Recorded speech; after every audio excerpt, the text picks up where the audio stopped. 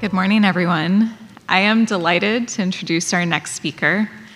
Many of you already know Charan, whether it's from his papers, which have been cited now 30,000 times, or maybe you know him through his track record of mentorship, as many of us here in the room, myself included, have been lucky to have had him as our champion. Or maybe you actually know him from his rock star ambitions as part of the infamous Pavlov's dogs. But however you know him, you know that Charan is not afraid to speak his mind. And when he speaks, I think you should probably pay attention because he's been ahead of the curve of memory research for the past 20 years. One of his first big papers made waves for blurring the boundaries between different kinds of memory processes, showing that the hippocampus is not just for long-term memory, but it's sometimes involved in maintaining novel information and working memory as well. His most cited empirical paper, which was now published 20 years ago as of this year, provided some of the first evidence that human medial temporal lobe subregions play distinct roles in memory, and this has helped to provide a foundation for the dominant model of regional specialization within the medial temporal lobes. When he talks about this paper, he also likes to remind people that it was published in Neuropsychologia instead of some clam journal. Although, to be fair, he also has, I think, more than his fair share of neuron papers as well.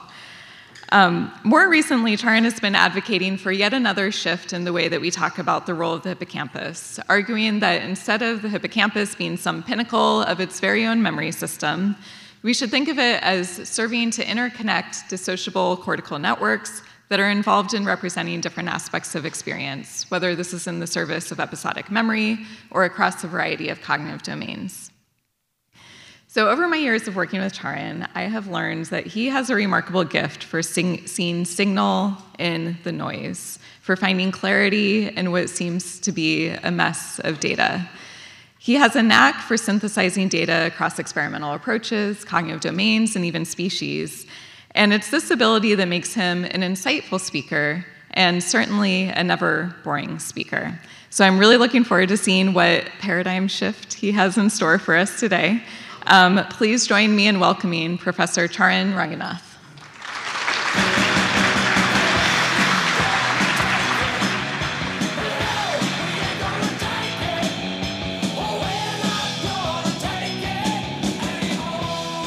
I would have gone for punk rock, but I'll take that.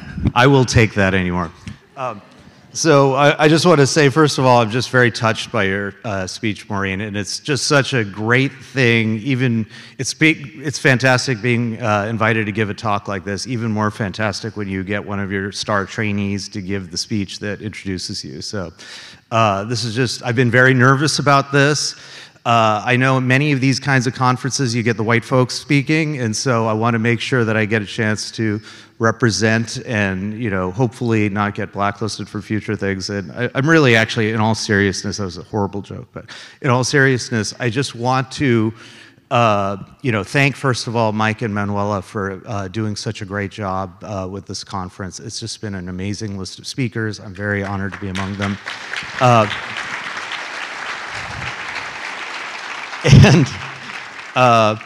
I'm sorry about this very pretentious title, and that's been putting a lot of pressure. I've written and erased about 5 talks in the past few days. But before I actually get into the talk, I just want to give a shameless plug for many of the work that we have going on at the meeting. You've already had a chance maybe to see a couple of them, but we have a bunch more on Saturday and Sunday, so I really hope you get a chance to see those. Okay, what am I talking about with the paradigm shift here? I'm not going to try to give you a story about how we've answered everything. I really actually want to inspire people to think about questions more than answers. And, you know, so we've all heard about the stability plasticity dilemma, right? When do you hold on to something, a memory that you formed, whether it's a personal one or a collective memory, versus when do you update or when do you just replace it altogether, right? And in science, we have this problem all the time. Thomas Kuhn defined a paradigm as basically the structure of the assumptions and the approaches that we take in science, the way we look at the problem as well as the way we try to solve it. And under his philosophical framework, you don't make scientific progress unless you have a paradigm that you're working in. And so scientific progress involves a set of assumptions and approaches that constrain the questions you ask and the answers that you can get. And he said a paradigm shift is necessary at moments when you can't necessarily, oh geez, I've already destroyed something.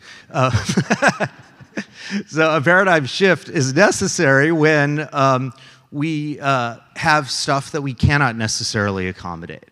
And I'm not going to tell you all that you have a paradigm shift. I'm just going to talk about my own change and my own thinking. And hopefully this might interface with you. So what is memory in the first place, right? I mean, this is kind of a dumb question to ask here.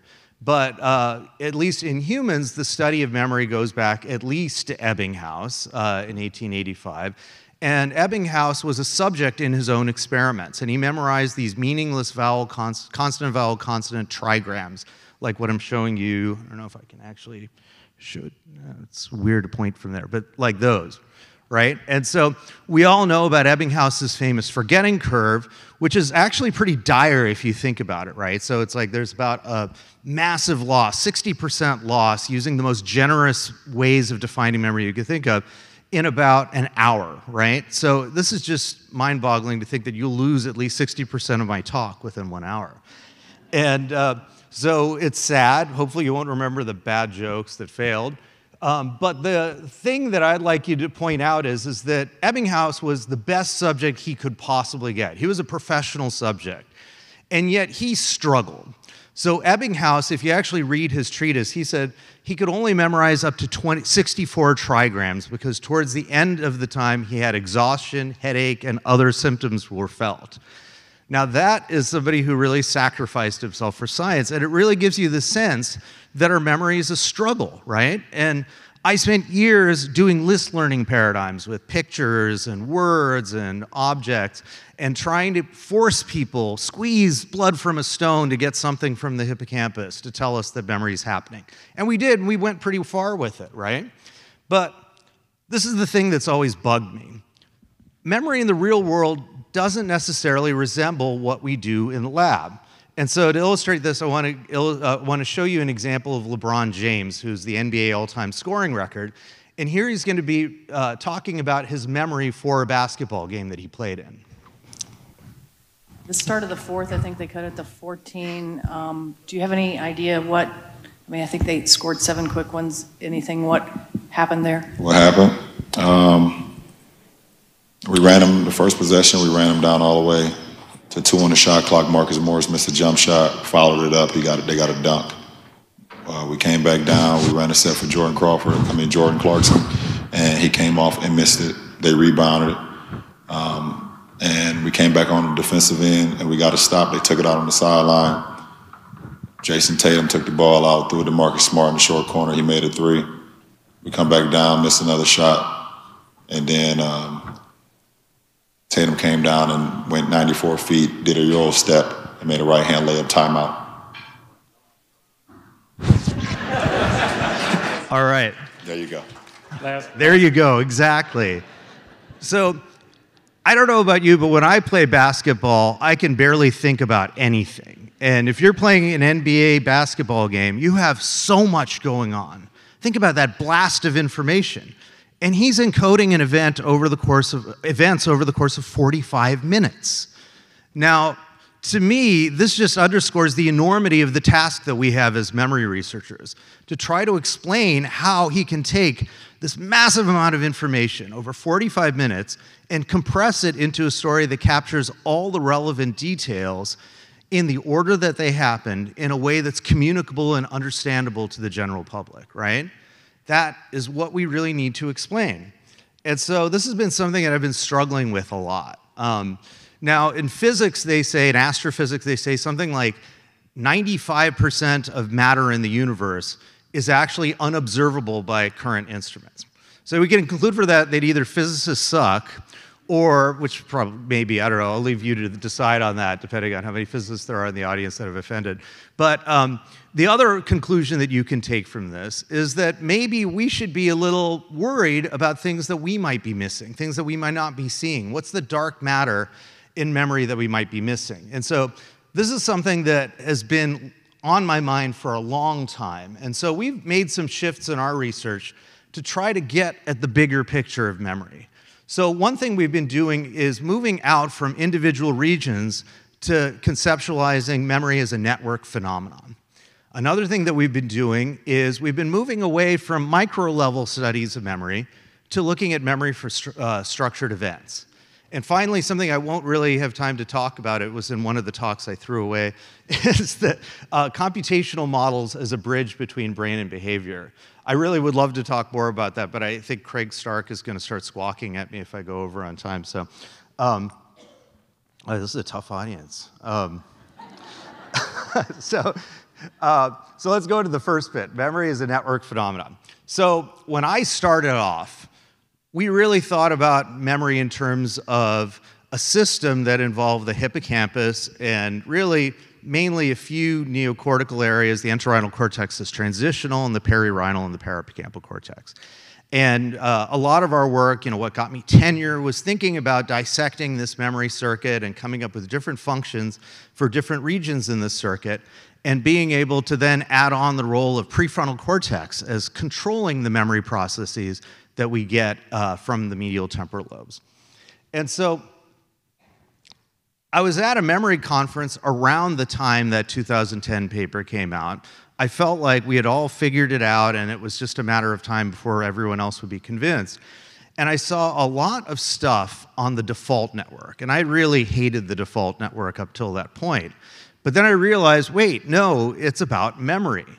And so I got turned on to a whole lot of work. So people using functional connectivity, looking at correlations in bold signal between the hippocampus and other parts of the brain, what you find is that it's not everywhere that shows high connectivity with the hippocampus. It's a set of regions that corresponds to the default network, which was a set of areas identified as being essentially showing deactivation during boring attention tasks, basically. But if you do a memory task, they light up like a Christmas tree.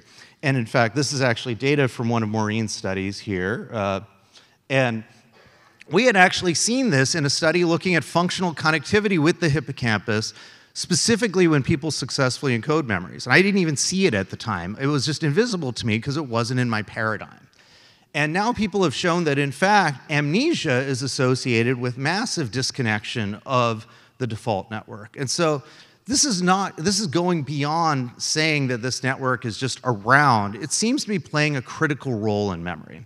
And I just want to highlight the symposium that Zach Reyes organized on this topic later this afternoon. So one of the other things that really struck me was a few talks that I saw on semantic dementia. And one of the things that I never realized about semantic dementia, which is an age-related neurodegenerative disease, it's a variant of frontotemporal dementia that's associated with a loss of semantic knowledge especially about objects. And one of the interesting things is that semantic dementia is associated with damage to the hippocampus.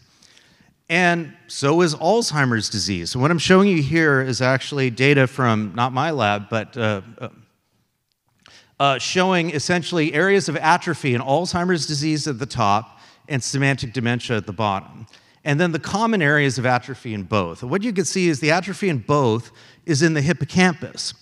And yet, Alzheimer's in the earliest stages is associated with episodic memory dysfunction, and semantic dementia in its earliest stages is associated with semantic dysfunction. So there seems to be something about these different components of the default network that seem to be associated with different ways of expressing memory. And that's really one of the things that got me to shift my paradigm. So this is actually a study that was way ahead of its time by Maureen Ritchie, actually. And she was using methods that were so unusual that, in fact, I think we got a lot of flack from reviewers for it. We really went through a lot of rounds of revisions on it. But basically what Maureen did was she took some data that we had actually run other studies looking at functional connectivity of areas in the medial temporal lobe. And what Maureen did is she used those regions as targets in a new study and said what areas show correlated fluctuations in bold signal with each other, right? This is using a technique called community detection. And basically, she was able to break up these regions that show functional connectivity at the MTL into 3 different modules. And this is what's shown here with these squares. I can't really see them, but hopefully you can. And then what she did was, during a memory task, when people weren't asked to do any kind of, they were actually doing a memory task in an independent data set, and we're not even looking at functional connectivity. And what she showed was that areas that were in the same connectivity module were actually activating in a similar way across the different conditions in our experiments. She also showed that if you use activity pattern analysis techniques, which are very new in the memory field at that time, and you just ask what information is represented by these different regions, what you found was that regions that were in a similar functional connectivity module also showed similar profiles of representational similarity. In other words, these representations were not localized necessarily to one region, but they seemed to be shared and distributed across different subnetworks of the DMN. And so this, to me, was just mind-blowing and really changed my paradigm for thinking about things. And I'm really impressed when you see data like this, because in human research, we don't necessarily have the optogenetics or anything that can give you these unambiguous results. And so here is just showing that every one of our subjects showed higher correlations in activation profiles and representational similarity for areas that were within the same network than for areas that are in different networks. So this is unequivocal evidence for some kind of sharing of function. And so what we started to do then was really think about maybe we should zoom out our unit of analysis and not focus on regions so much as subnetworks. So Maureen and I came up with a framework where we theorized that two of these subcomponents, which we call the posterior medial network, which is blue, and the anterior temporal network, shown in red, correspond to different aspects of events. They're encoding information about people and things on one hand, that's in red, and places and situations in the PM network, which is shown in blue. Since then, my former postdoc Alex Barnett, now at the U of T, has done even more detailed connectivity analyses, and actually we've been able to break up the default network and separate it from medial temporal regions. And essentially, the story gets more complicated, as it always does, but we were able to replicate the idea that there's an anterior and posterior networks, but we also found a differentiation between the medial prefrontal network and a network that we call the medial temporal network, which includes areas like the parahippocampal cortex.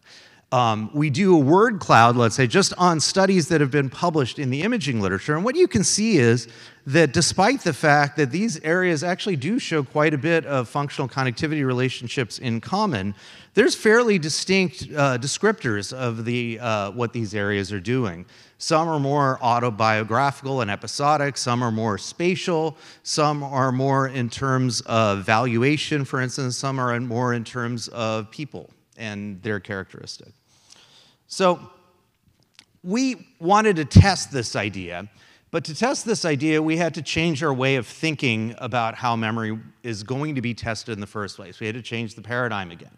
So, but we didn't have to start from scratch. Actually, Frederick Bartlett was one of the first people to really explore how people remember complex events. And so Bartlett didn't give people, actually if you read Bartlett, it's just fascinating. His first sentence just excoriates Ebbinghaus. He has no statistics in this thing. It's just crazy, really. But one of the things that he said, which is still mind-blowing to this day, is he said, remembering is not the re-excitation of innumerable fixed, lifeless, or fragmentary traces, i.e. engrams. That's not no diss on the engram people, it's just the idea of the engram I'm dissing. But he said it's an imaginative reconstruction. And what he meant by that is that we don't replay the past. We imagine how the past could have been. And that, to me, is still mind-blowing today as it was then. But even though I worked with my Marcia Johnson as a postdoc, who really took on this question of how do we even tell the difference between memory and imagination? And the truth is we often can't. And Beth Loftus, who is actually here at UC Irvine, did fantastic work showing our failures to differentiate between memory and imagination. And so one of the things that we all know now is that if you scan people while they remember real-life events, like autobiographical memory tests, you see activation all through the default network. But you also see activation all through the default network when people construct possible events that never actually occurred. And so, again, this suggests the idea that the default network may be involved in not necessarily replaying the past, but reconstructing the past. Now, we've been fortunate to work on the shoulders of a lot of people who took very big risks in developing naturalistic controlled research to look at memories for structured events. And there's many people here, there's many others, I'm sure I'm leaving out, I'm sorry for that. But I really do want to acknowledge the work of Janice Chen, because Janice did a study that was just mind-boggling, where she shows people a movie. This is like an episode of Sherlock, which is, I think it's like about an hour long or something like that. And what she found was that areas in the default network would hold an activity pattern. So this would be essentially some kind of mental representation that was specific for an event that could last about 40 seconds, which in a neuron's world is a lifetime, basically, right? I mean, 40 seconds is just not something I thought we could actually even look at. And so this really gave us a chance to exploit the crappiness of fMRI, because we can look at slow things really well. But one of the things that I wanted to think about is, how can we go farther than just saying that we have event representations? Well, one of the things that we know is that we reuse a lot of information across events. So this is just an illustration I show in some of my talks about how many different movies, for instance, can be reduced into what the folklorist Joseph Campbell called the hero's journey, where there's essentially a series of steps that a hero gets to in order to save the universe. I won't go into it in detail, but basically you can take many, many, many epic movies, whether they're animated films for kids or action movies for adults, and find that they all follow the same arc, the same trajectory. We have structure for events in our minds, and so we're never really starting from scratch when we form a memory. An adult with knowledge of the world, or a wild-type rat, or a dolphin, anything else in the real world, is forming memories with a framework and a scaffold that it already has. There are no new memories per se, there's just recombinations of existing ones. Now, this idea is actually motivated in a number of different ways. So if you go back to the complementary learning systems framework of McClellan, McNaughton, and O'Reilly, they make this point that essentially the neocortex is all about encoding structure. And in fact, in neural network models, what you find is that neural networks are great for getting structure. This is why ChatGPT-4 works as well as it does. But what they don't do so well, and this is why ChatGPT-4 requires so much training data, is getting exceptions to the rules, the things that don't make sense under the current paradigm, so to speak. And that's where you need the hippocampus. And so I've been fortunate enough to team up with a super team of people who I've been learning from, including Jeff Sachs, who will be speaking relatively soonish, to develop a computational framework to understand how the hippocampus and the neocortex might be working together to construct and reconstruct events. And so we call this the structured event memory model. And basically, in this model, we talk about this distinction between, event structure, the particulars of a particular event that might be going on, the details, the content, so to speak. And we talk about how you use schemas to sort of construct these memories, and how hippocampus may be taking snapshots of individual moments that could be filling in the blanks. So one of the coolest studies that I have to talk about is one that was done by Zach Rea when he was in my lab. And so, Zach Ray, sorry, I keep doing this. Anyway, so Zach came up with a very cool study where he took videos of people in various places. And so this is a video of two people who were in the lab at the time, actually, Kameen and Alex. And they're both in a cafe doing very cafe-like activities. And we have, so here's Kameen on the top, and here's Alex on the bottom. For some reason, he called them Tommy and Lisa. He also had videos. This is the one everyone laughs at. I should just stop telling jokes, just give my talk. So this is two videos that he made of them in two different grocery stores. And so the reason that this study was so interesting was not because the movies were particularly vivid or rich. I mean, Zach's more of a scientist than a screenwriter. But nonetheless, he did something very cool scientifically, which was to divide up these movies so that they all shared one component. Some movies shared a context, like where they were at. Some movies shared a particular person. And some movies shared a situation, like being in a cafe or being in a grocery store, regardless of where it actually took place. And so this allowed us to see, are there shared components of memories that we can pull apart?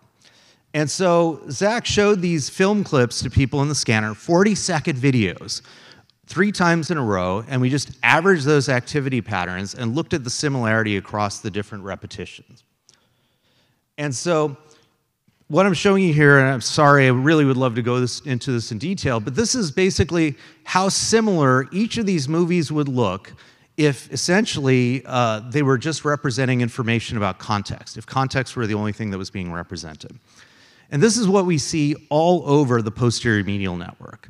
So I rarely show raw RS matrices because they usually look like junk, but this is just, you don't need statistics. You could use your eyeballs here. That's what it looks like. And you notice the diagonal is not hot. And what that means is that we're not seeing any evidence that the actual movie itself is being represented.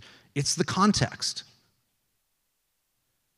And when we look at the medial prefrontal cortex, it's just a revelation because this is what it would look like if it just cared if you're in a cafe or a supermarket. And boom, that's what we get. So medial prefrontal cortex is really not caring about what you're seeing beyond what the situation is. And finally, in the anterior temporal network, we get a representation that's much more about who's in the video than where it is or what was happening, okay? Oh, sorry. And so when Zach looked at when people are recalling these movies, or just looking at a blank screen and recalling the movies, what you see is that the patterns that we see when we repeat the movies are equally evoked when people are recalling these movies. So again, this is just raw data, basically. But you can see here, it's a little messier, but the PM network is just representing the context information when people are recalling the movie, and the MPFC is representing the situation, and the AT network is representing information about the people. So what we're seeing is that the neocortex seems to be capable of doing the heavy lifting in our memories, reconstructing events by recombining different components. So what about the hippocampus? And again, this is where changing the paradigm can be really useful, because what we see in the hippocampus is completely different. So a lot of the event cognition literature, people don't actually report hippocampal data. And the reason is that the hippocampus, you'd think from place cell data that the hippocampus should be encoding memories constantly, or the subsequent memory effect literature, hippocampus should be encoding and retrieving constantly. And in fact, that's just not what you see in the data. Now, we do see in our data that the hippocampus does encode these event-specific activity patterns, meaning that if you look along the diagonal, you can see this kind of hotspot there, meaning that there's something about each event that's unique. And we do see that those activity patterns, when people recall the event, the more you reinstate them, the better their memory is. So far, this is very good for the hippocampus does episodic memory story. But here's where the problems come in. So basically, if you go back and you do the pattern similarity approach that I talked about before, but now you break it up in time and you separate the beginning, the middle, and the end, what Zach finds is that the hippocampus shows a reliable representation of the beginning and the end, but not the middle. And you might say, well, who cares about the middle? It just sucks, right? But no, that's not really true. Most of the brain actually cares about the middle. So if we look in the AT and the PM network, if anything, we get overrepresentation of the middle of the event. So what this is telling us is that the hippocampus is doing something mysterious and different, and it's just grabbing these weird points at the beginning and the end. What's going on with that? So there's actually a whole load of data out there that we all tend to know about but overlook that actually speaks to this issue.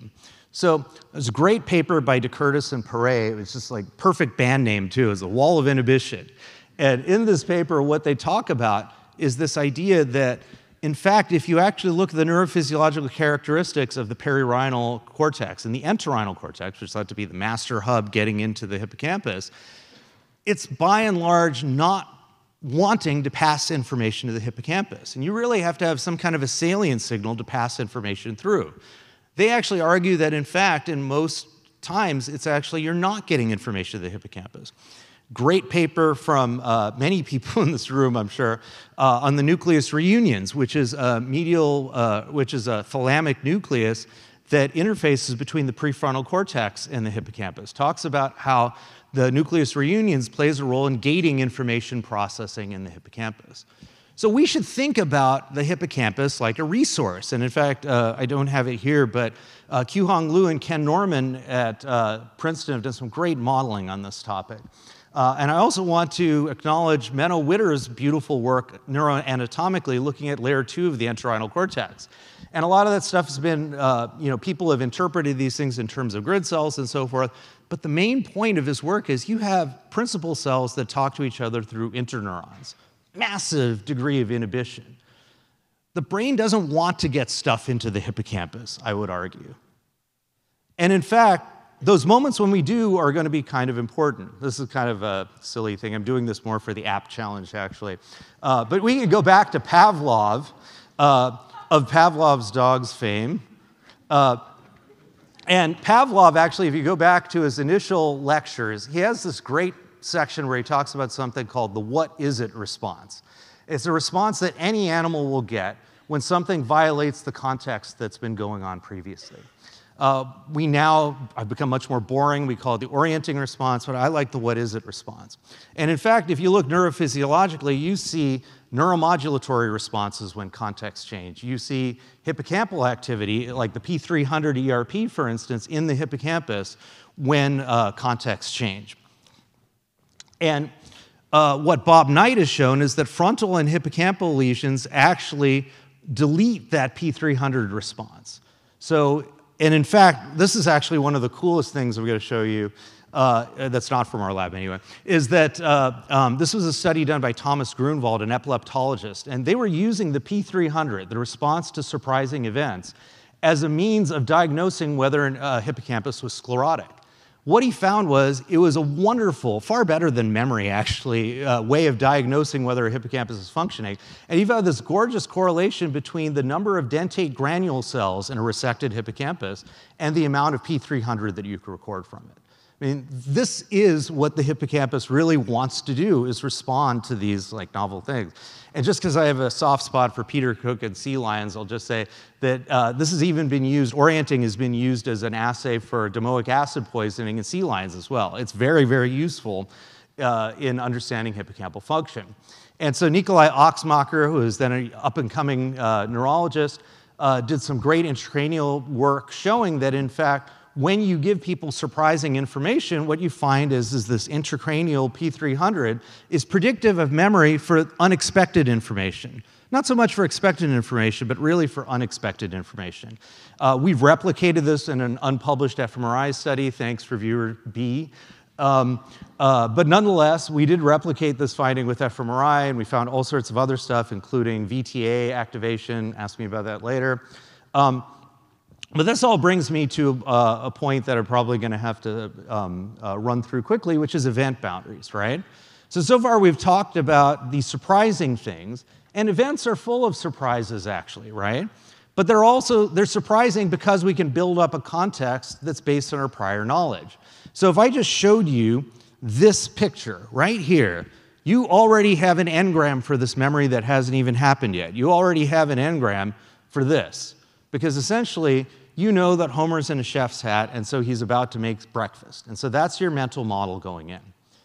But then when the breakfast catches on fire, if you haven't seen me give this talk before, you'll realize that there is, in fact, something wrong. Now your model has to change. And so as a result, you say that the making breakfast event is over, and the fire event has started. And what's crucial here is that really, if you want to form new memories, you have to use the surprising information. That's what you need. You don't necessarily need to know that wearing a chef's hat is about making breakfast. You need to learn that Homer sets fires when he makes breakfast, right?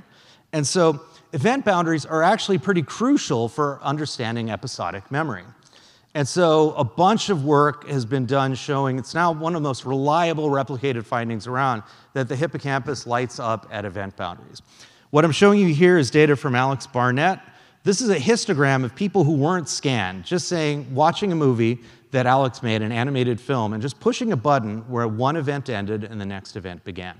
And so what you'll see is that there's some points in time where most of the subjects, not all, damn it, spoiled it. Most of the subjects agree that there's a shift between one event and the next. And so this is parahippocampal cortex activity laid on top of that. And what you see is it's just beautifully coincident. In people who are scanned but not asked to segment the events, the spikes in parahippocampal activity beautifully correspond to when other people who weren't even scanned tell you that there's an event boundary. Zach Ray did this with 546 subjects, data, no replication crisis here, replicates the findings, hippocampus lights up at event boundaries, so does the posterior medial network. But not all of the brain does. In fact, a lot of the brain doesn't like event boundaries, and so including the anterior temporal network, actually. In case you are a snob about fMRI, what I could say is that Zach has some unpublished data with Angelique Delarazan showing that you can get these effects with high-res and hippocampal subfields. And actually, for those of you who think fMRI is useless, well, look at your single unit data, basically. So this is a sequence of hippocampal cells that fired from David Tank's study during 3 different stages of a task. And I'll just keep this very simple. If you actually look at this, what you can see is the majority of these cells, which I've sort of highlighted in red, fire at the beginning of one event, at the end of the event. Fewer cells are firing actually and related to the sequence in between. So this is there. We just have to look for it, okay?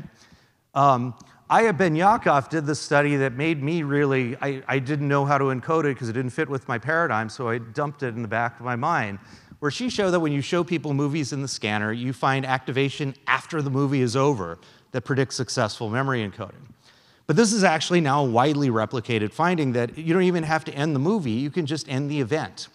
And so many people, this is again data from Alex, show that activation at the event boundary, a shift between, let's say, 2 scenes in a movie, predicts whether or not you will successfully encode that memory. And this is just data showing in individual subjects, almost all of them showed more event boundary activation for events that were remembered in the movie relative to events that were forgotten. And this is just really cool data showing that Alex has this under revision right now, showing that if you look at functional connectivity between the posterior medial network and the hippocampus, so correlations in activity, when those correlations are high at the event boundary, it's predictive of successful memory of the event. That happened right before the event boundary. But when those correlations are high in the middle of the event, it's negatively correlated with memory. So it's not just about having communication between the hippocampus and the PMN, but when that communication happens, because what's the most important information that you need to encode? I don't have time to get into it, but there's so much I could tell you about event boundaries. You find stuff with intracranial EEG. There's all sorts of interesting cognitive things that happen at event boundaries. Jeff will maybe tell you more about it, although he kind of sounds like he might not. But anyway, but let's go back to LeBron James, right? So this is actually a quote. So LeBron says that he has a photographic memory, but many of us don't believe in a photographic memory, right? But what I love is this quote from former Cal basketball star Jason Kidd, who really talks about LeBron's basketball IQ. And he says that LeBron plays the game in a way in the sense of anticipating what's next. And likewise, LeBron himself says, I literally close my eyes and know where my guys are going to be at. So it's not about actually remembering what's happening or forming memories of what's happening at the time, but having such a deep understanding of the game that you already have that memory. And in fact, this is actually data from James Anthony. This wasn't done in my lab, but James basically scanned people while they watched basketball games. And what he found is that areas like the medial prefrontal cortex, and you can see this in the posterior medial network too, show correlated patterns, stable patterns of activity. It's hard to see here, but stable patterns of activity within different events in the game that reflect people's beliefs about what's happening in the game at that moment.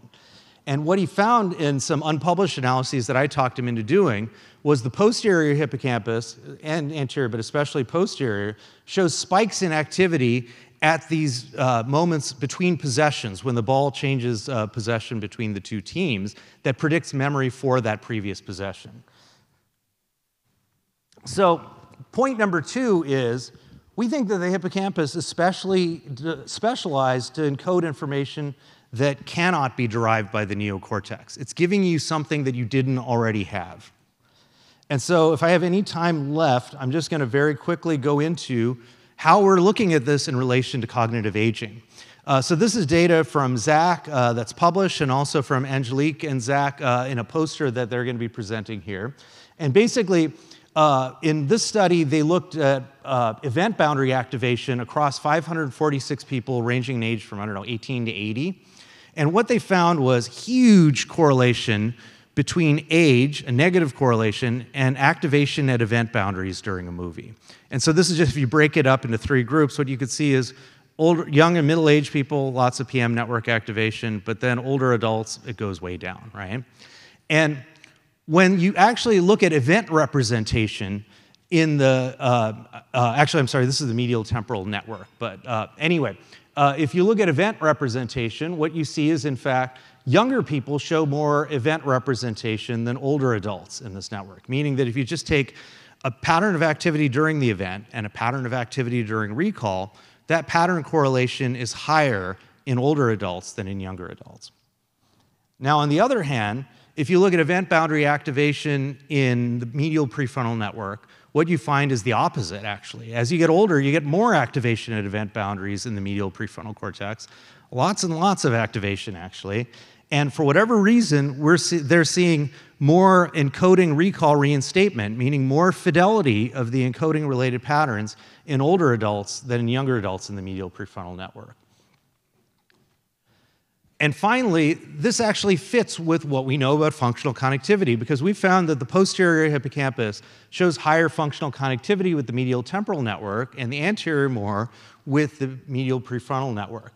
And what we find is that age-related changes in event boundary activation are dramatic in the posterior hippocampus, and they're quite mellow in the anterior hippocampus, not even significant. And this is just another way of depicting this data. It's not that there's no response, it's just a smaller response, but the posterior hippocampus, which is interestingly also where the P300 tends to be biggest in the dentate and CA1, seems to be where the action is for event segmentation. So I hope this hasn't been completely incongruous and punctuated by moments of bad humor. But what I'm hoping to illustrate to you is not necessarily that we've solved this problem. I have no idea what's going on in the aging. I can tell you all sorts of ideas that we have, but no one idea that I'm convinced about. But what I will say is that, we can go bigger. It's okay. We have the tools. We have the methods. And I'm not saying that this is anything fancy. I mean, this is just a starting point. But we should really do more. We can go beyond saying the hippocampus has to do everything. No, it doesn't. Give the hippocampus a break. We can think about networks and how networks work together. And in fact, our modeling suggests that, in fact, we can't even really interpret what's going on in the hippocampus unless we know what's going on in the prefrontal cortex, unless we know what's going on in the entorhinal cortex, unless we know what's going on in the posterior medial network. And that's where modeling can come in really handy. Rather than saying recollection and familiarity, episodic and semantic, these models can help us capture principles that help us bridge these different gaps.